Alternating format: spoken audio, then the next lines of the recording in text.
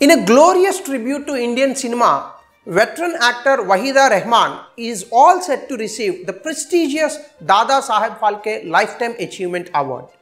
This award is a celebration of a remarkable contribution to the world of Indian cinema.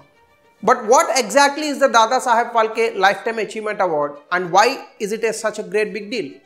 It is named after legendary DADASAHEB PHALKE. The award holds immense significance. It includes the prestigious Swarna Kamal, a shawl and a cash prize of 10 lakh rupees.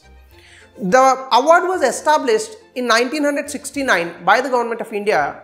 The award commemorates DADASAHEB PHALKE, often hailed as the father of Indian cinema.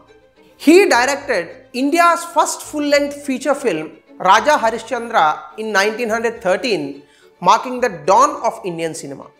Over the years, this coveted award has been presented to cinema luminaries who have left an incredible mark and footing.